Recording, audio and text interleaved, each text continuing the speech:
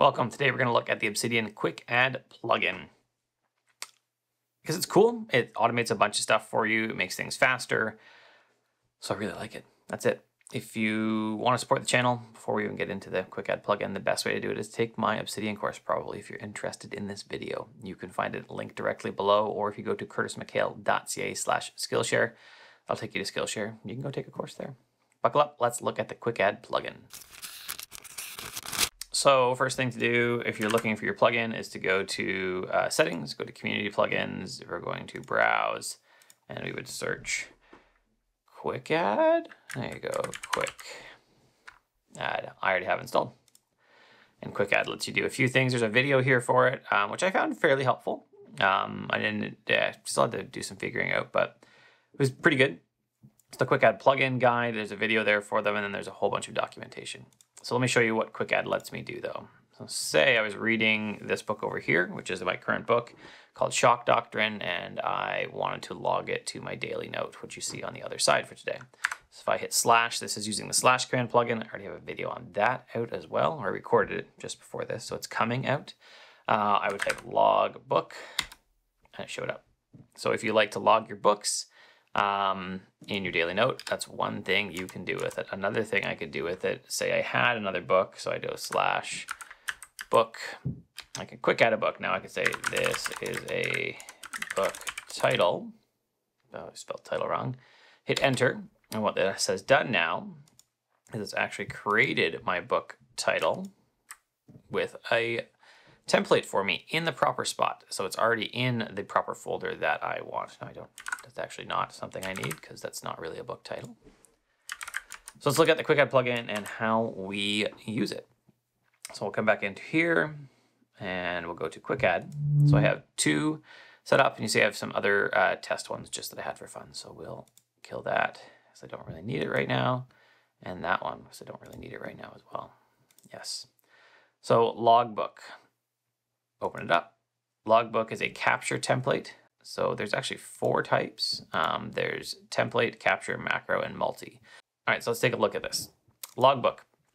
It's a capture template, and I have capture to active file, the file name, and I defined it as date. That's just the default date variable. There are more variables than that are available. Like you can do link to file, stuff like that. We'll see some of those in a minute. Capture to active file if I wanted, but I set the file name for the one I want it to be captured to, and create it if it doesn't exist. So this will actually create my daily note and work with templater. Create file given with, this is my daily template. And I can say if I want it to be as a task, or if I want to write to the bottom of the file, or append the link, or insert after. Insert it after my reading headline. Insert end of section, right? Create line if it's not found.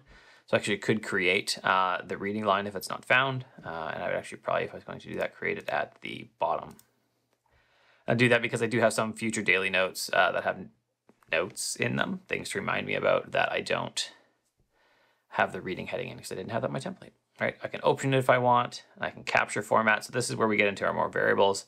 It shows me the date, and I set my date variable that I want. I just want the, what is HHMM?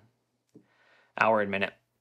So I know the date because it's in the dated file, and the link current, so link to the file that I was currently in. So in that case, it was my book. And it shows, this is the last one I did, 642, the Shock Doctrine, the Rise of Disaster Capitalism. So that's the capture one. All right, and so that all that did was, that whole setup was what I showed you already. So say logbook, see it log the book again, that's 644. So that's all that did.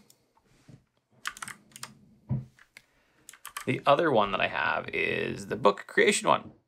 So again, we'll go in here, configure book, and I get to set up my template. Again, this is under my new book template.